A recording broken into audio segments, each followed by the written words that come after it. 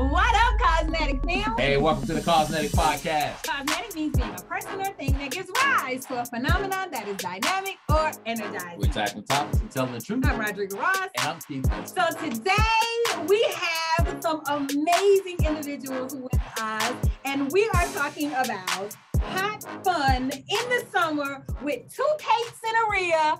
I am so excited. Woo, woo, woo, woo. Another installment of the Innovation Series, partnering with YMCA of the USA. Welcome to the Cosmetic Podcast, lovelies. Yay! Thank you guys for joining us. And so we're going to just take this whole deep dive in. I see what you did there. Dive, summer. I see what you did there. That's cute. Like if I was swimming. Yeah, okay, we got it. It's cute. Okay. So you guys have been involved in this whole Summer Design Institute. Can you guys kick us off and talk to us about this opportunity for teens just to learn about this design and this whole process? The design process, yes. Sure. Well, I'll kick it off. My name is Kate Gross. I support teen programs throughout the YMCA of the Triangle. And this is summer number 2, working with Design for America, which Kate Rose will talk about in just a moment. But really the hope for working with Design for America and bringing together a group of interns that we are supporting. These are rising juniors, rising seniors in high school, and rising freshmen in college. Really the hope is that they explore passions in a way that brings everybody to the table to create innovation and change and truly become change makers. So I'll kick it over to Kate Rose to talk about the role that DFA plays, or Design for America. But when we talk about the Summer Institute and designing processes to help problem spaces, we want the YMCA to be known as a hub and a resource and innovators for that. So Kate, can you talk a little bit more about Design for America? Yeah, totally. Thanks, Kate. I'm also Kate, as mentioned. I'm Kate. With the most excellent pink hair and wonderful background. I know, nice and colorful. Thank you. Maybe you too this summer if you go pink.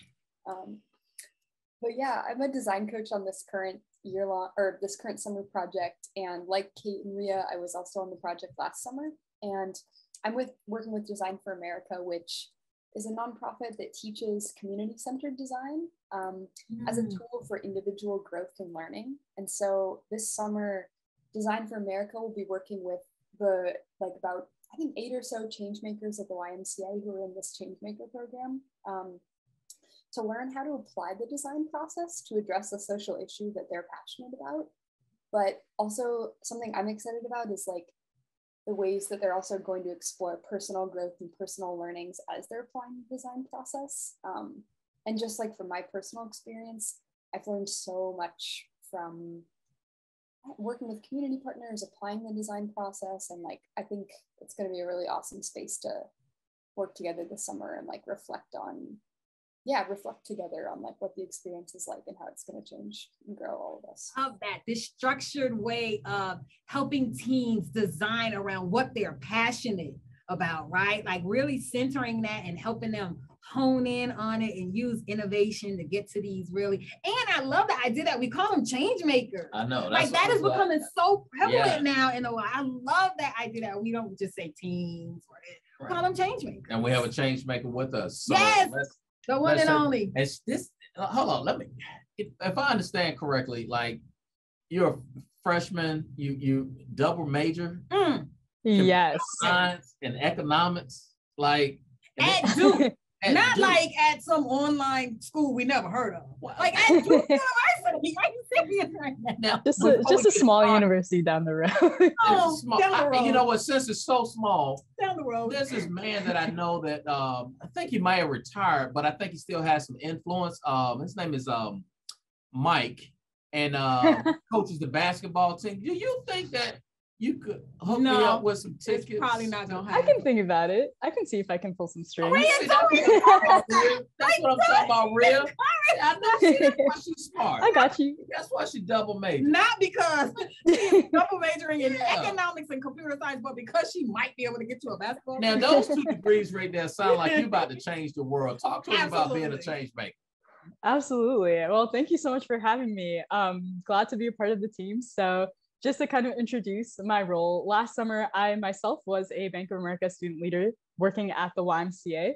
And my role was really being a part of the service project, being a change maker, working with a team of other students to really see where we think that we can contribute as teens, as change makers in the community in the Y space. And so part of that process involved with using the design framework that Kate and the DFA team provided, how to kind of start with a problem, where to research, how can we kind of build on what we already know, use the expertise of people like Kate Gross and other amazing Y employees to help us figure out where we can really help make change.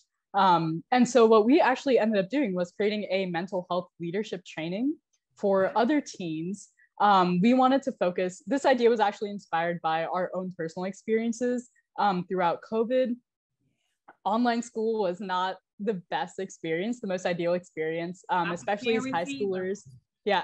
Oh, not for parents either. Absolutely. No, and missing out on like big events such as graduation, prom, all of those big parts that are really fundamental, I think, in developing teens and a big part of, I guess, childhood before you set off and be independent in college. And so we wanted to see how we can touch on that, make sure that we check in with each person individually and make sure that each teen has the space that they need to grow personally, but also keeping in mind their mental and emotional health, which is kind of where the idea stemmed from and why we chose that area space. And with Kate's help, we were able, both Kate's help, we were able to really make that process work.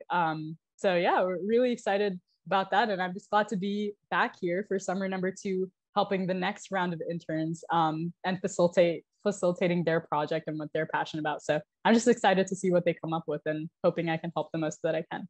Awesome. Nice. Kate, can you guys talk a little bit about what is that process to get to this change? Mm-hmm. Which Kate first? Let's go Kate Rose. Kate Rose. You sound like it was like we were like in Las Vegas. It was gambling. And just pick the name on Kate Rose. Come on down. You're the next contestant. You said Kate Rose? Okay, cool. Yeah, that's a good question. Yeah, it was really cool to get to work with your team, Riya, last summer and see how y'all applied design process to, arrive at this solution and explore mental health as a challenge space. But yeah, I guess to describe the process and how you use it to end up at a solution that actually works for people. I think the most important thing about it is that it's like human-centered design, so like centering people's needs at the core of the solution, but also like centering people in the design process, I think is like in some equally important, if not more important. Like having a design team that involves both people that, are passionate about like exploring mental health, for example, but also people who have been directly impacted. Like Riya, as you mentioned, like y'all going to school virtually and like facing a lot of those challenges firsthand. I feel like that made it put you in a really good position to develop something that was actually going to be effective or like rooted in your experiences. And I think I see design just like as a tool of learning more about what people's needs are, so you can come up with an idea that best meets them. Mm-hmm. Right, I like that. And Kate Gross, in that regard, as the director of association teen engagement, using that process, which I think is the game changer, not just the folks who are designing the process, but including the folks who are going to be impacted by whatever that design is. Tell me how that supports your work for YMCA The Triangle. Yeah, such a good question. I think anytime we bring together new groups of young leaders, we need to assess what are their needs and how can we support them. Yeah. So often in the YMCA, we have innovative programming, and innovation doesn't need to be daunting. It can be just thinking differently about a situation or an opportunity, and then using really measured steps to get after how Kate Rose said so well, to have human-centered design processes. And so when I think about how it loops back in with my work with teen engagement, whether it be membership or teen programs, I think about how can we ensure we're listening and really listening to our young leaders about what their needs are, and bringing together the right people to help problem solve with them. And so I think about that as well. Like, I think I said this before, but as a Y professional, going on 10 years within the Y, which in the movement is actually not that long, which is so funny. Like I think about other Y leaders, especially within the triangle, but I think about how this has so benefited my professional development. Going through a process and asking others for feedback is really important. Getting down the line and saying, actually, this isn't what we wanted and this isn't what we needed. And then also assessing and being really critical in terms of, are we actually getting after the problem that we're trying to solve for? And so I see this just being a thread through all of the work that I do in the teen space as well as throughout our organization. And so innovation is exciting, but it's just an idea if we don't put some legs behind it and really move the work ahead. I agree. Absolutely a process that's transferable. Yeah. Right. Yeah. So the mental health space is, we just came out of Mental Health Awareness Month. What did you guys see, the whole process that you did with the teens? Maybe Riya, you can talk to this. What type of success did you see in going through the process and then some outcomes on the other side of implementing? Yeah, absolutely. I can talk about more the creation side. I know that's what our team worked on, and I'll hand it off to Kate to talk about the implementation side. But for us, I would say really making sure that we took in that input that was valuable for everyone. So for example, even interviewing ourselves and testing the product on ourselves was really important because we realized that if we ourselves as teens are not going to be able to use this, if we don't find it useful, then there's no really point in trying to put it out there for the rest of the teams. Especially given, our experience, like both Kates were mentioning earlier, why that feedback is so valuable.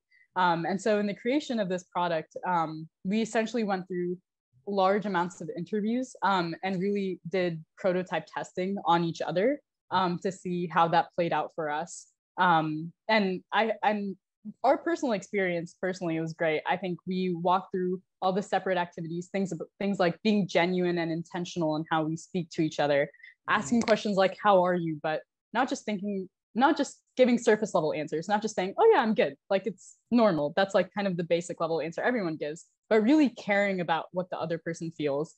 And that was just a great kind of exercise for us to do within ourselves that also made us mindful of our own actions in just our daily routines. I mean, even outside of the Y, just thinking about school, college, how we really interact with others. I'm just glad that we were able to be a part of that experience because it put into perspective how we on a daily basis interact with people that we don't even know, and how we can kind of build those relationships going forward, even outside of the summer.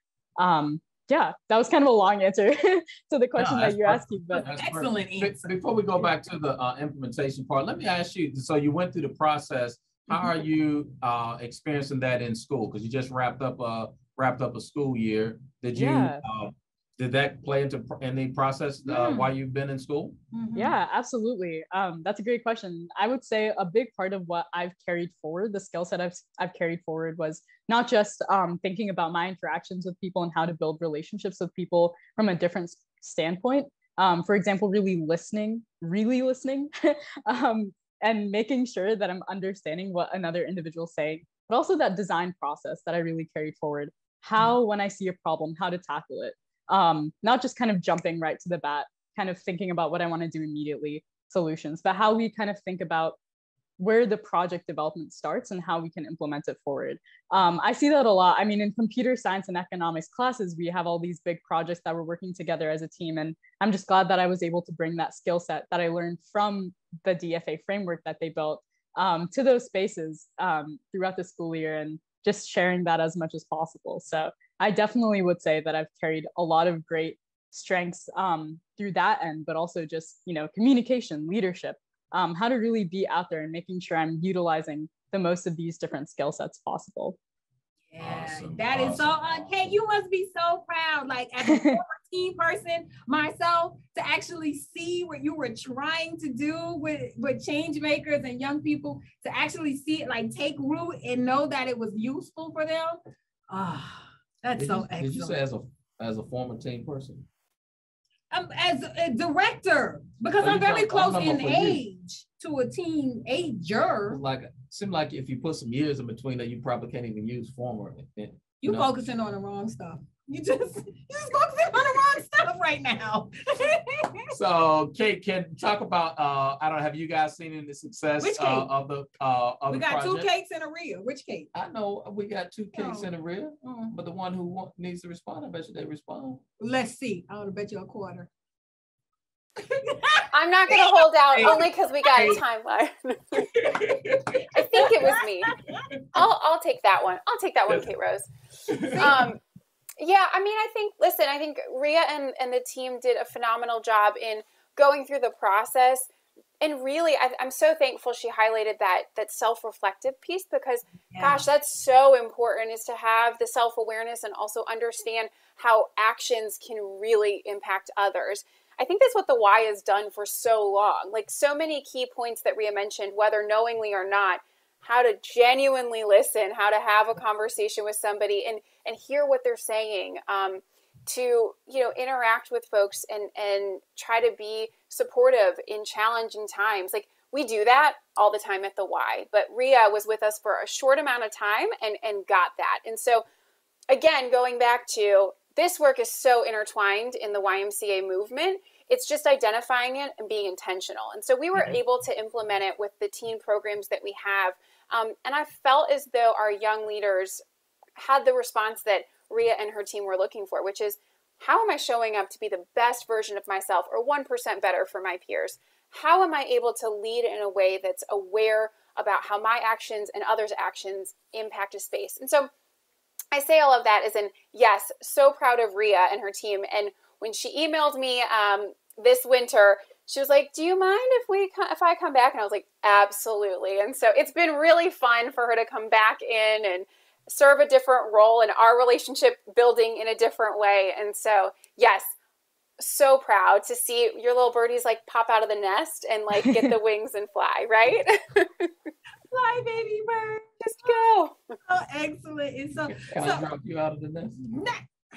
Just stop talking to me. Is that the sound I would make if you drop me out the nest? That's so terrible. I'm gonna talk to Kate Rose right now because that's terrible.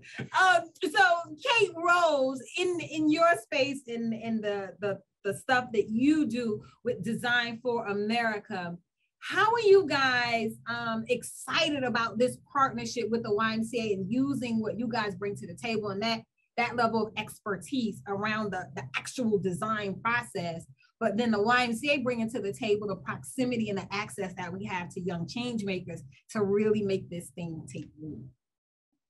Ooh, I really love that question. Yeah, I think when I think about this summer and like the ways that we're going to be working together to teach the design process and like work with change maker teams who are working through it, I just think about how much we've already learned from working with the YMCA and working with change makers. I feel like change makers have such a like deep and nuanced understanding already of so many different social issues, and like the way reflecting with them as we work through applying the tools of the design process together has just, I think it's really nuanced, like our understanding of the design process too, and like what it means to be a change maker, for example, was a really big question on our last project. And then something that we were always discussing with student teams is like, what power does that word hold? Is it like relevant? Do change makers identify as change makers? Change making might be a student activist, and it might also be just like students having a place to go and connect with one another after school. Like that's like one example of something I learned from change makers. And so I'm really excited to work with, like we met them this past week, actually, the change makers in this summer cohort. They're all really cool and have really like diverse skill sets and interests. And yeah, I think like I'm going to learn a lot from them just as we're working through the design process together, which is kind of like more of my comfort level, or like an area where I'm comfortable and what we're teaching. Also existential, like, do they know that they're change makers? Do they identify that way? That whole reciprocal learning thing is amazing. I love that, Kate. Like so much you learn from me regularly, Kate. It's that awkward silence in here. You're supposed to respond, but I'm gonna hold off on that. Miss Changemaker, I want to talk to you again in terms of you went through the process. Now you have come back to work with the young people. I mean, what's exciting you about that? Are you like an OG now, Rhea? Like, right. You're OG now. I guess I am, and I'm glad to be it. No, it's great. I mean, coming back this summer, my goal really is to use my experience last summer and optimize on the parts that I really personally enjoyed and felt like I got the most out of, and kind of put that into a box and give that back to the next round of interns. And so a lot of my role actually involves on how can we use those experiences and turn it into an in-person setting now, which is amazing because we were virtual last summer. And how can we actually make sure that we're helping interns professionally develop on a different level using external programming that we can do in person?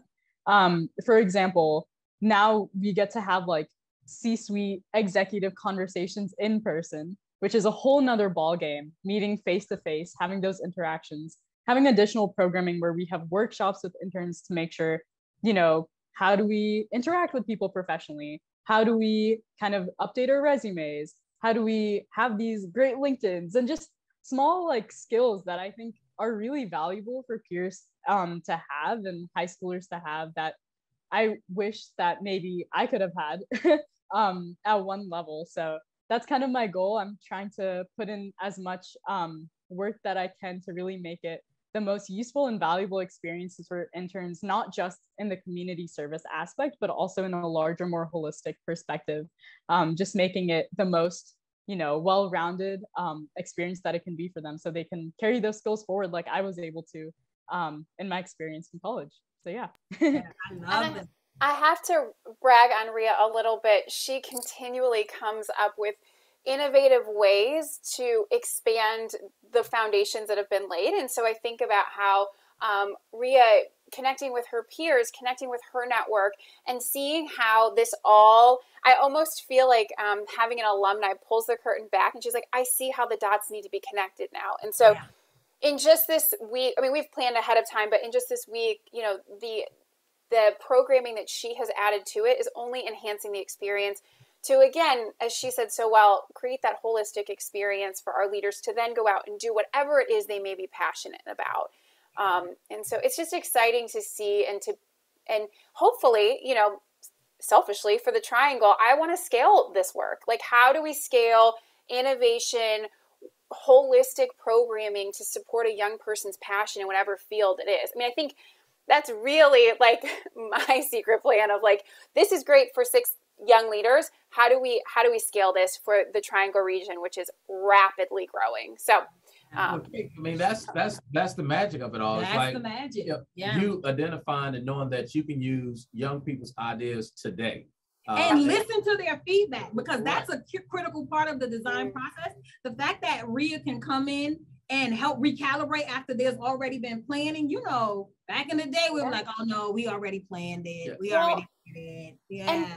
And to that point, I think I challenge and I continue to challenge myself and those I work with and for and around, just like, how do we look at the work that the Y has done for so many years in such an amazing way and be supportive of what it's done, but innovative and moving forward? Our young leaders of today do not need the same programming. They don't want it.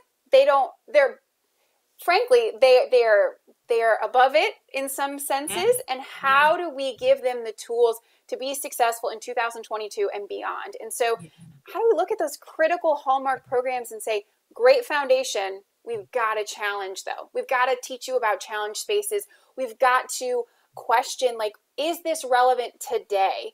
Right. And I find sometimes the answer is no. And tradition should not be the reason why we don't let go and innovate. And so that is my brief soapbox.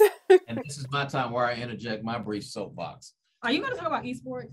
How'd you ever? Oh my God. Keith, you've got a fellow esport. Now, I don't play esports. I don't own a game system, but I run the esports program for the Triangle. Yes. Not to boast.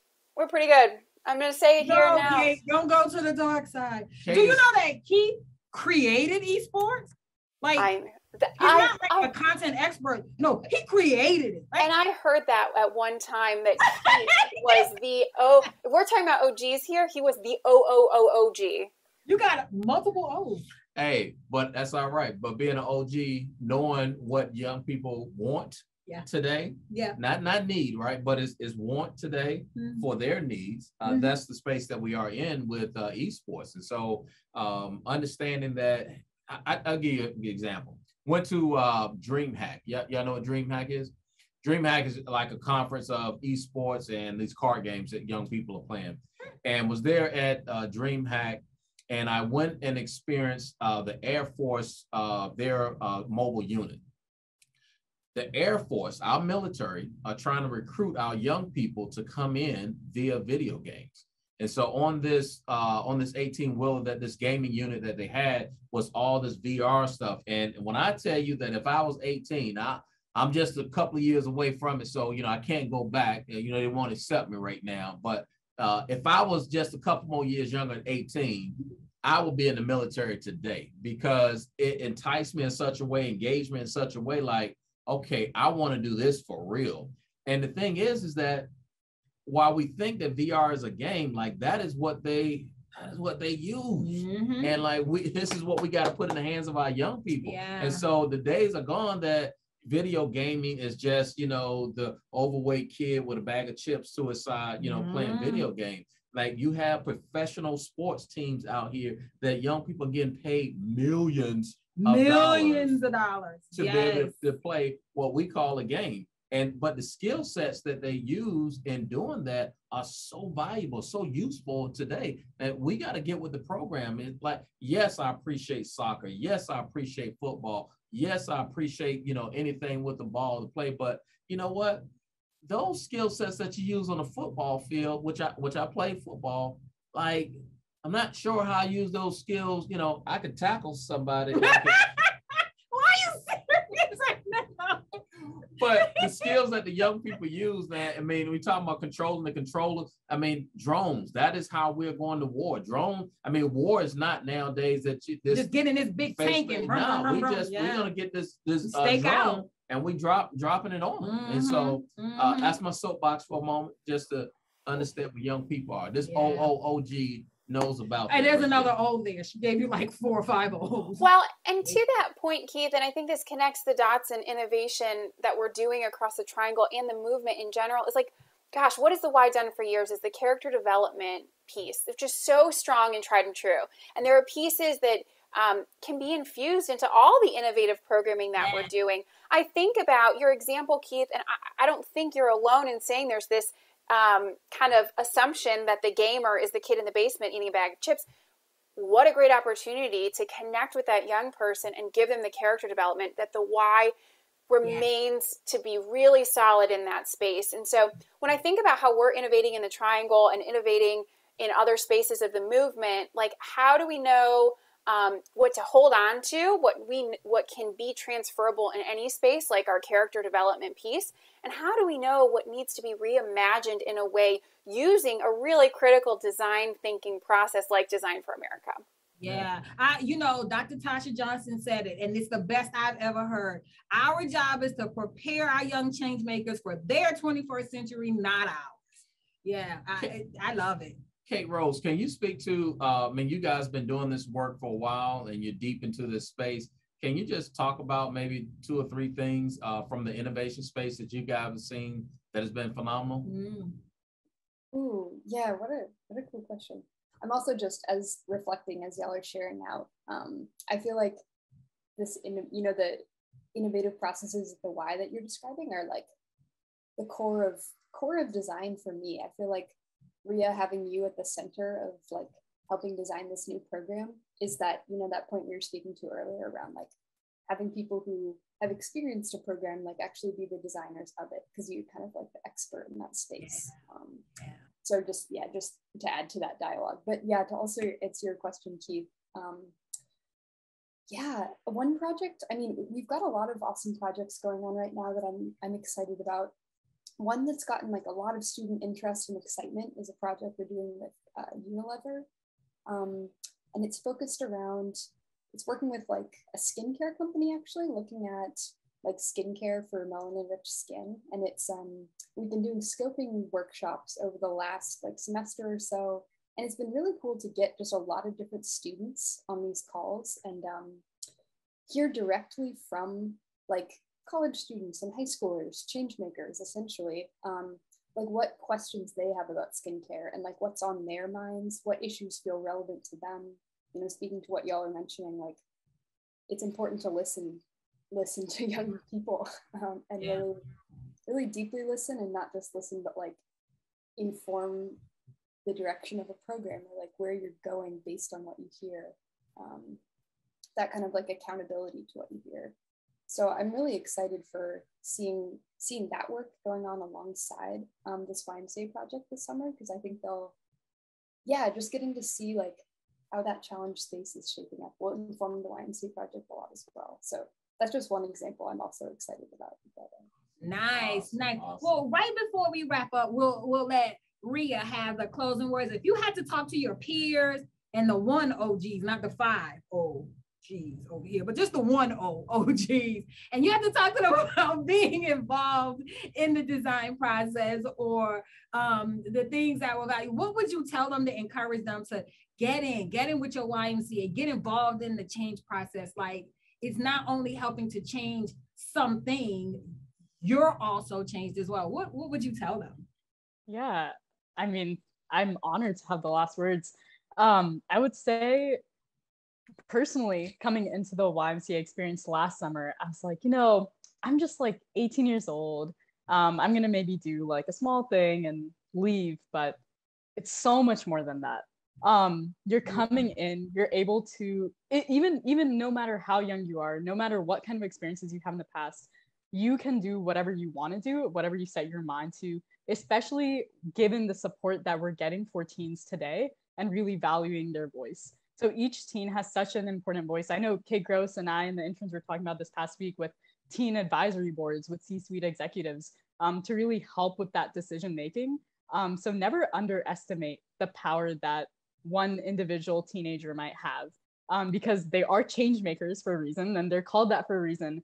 And not only will, I guess you, teen change maker who I'm talking to, be able to come out of that experience with a significant amount of personal and professional development, but also being able to really see that tangible impact that you made and be like, hey, I did that and I can do more as long as I put my mind to it. So really just being confident and knowing that you can do so much more based on just what your goals are, what your expectations are. I think that's really important to keep in mind. Yes, and that is why you had the last word. Drops the mic. Thank you, Kate Gross. Thank you, Kate Rose, and absolutely thank you, Riya Kabra, and thank you all for listening to Cosmetic. On this episode called Hot Fun in the Summer. Don't say the other part of the word. Subscribe and listen to us weekly. And look, while you're out there, don't be shy. Give us a 5-star review. And as always, be dynamic, be phenomenal, be cosmetic.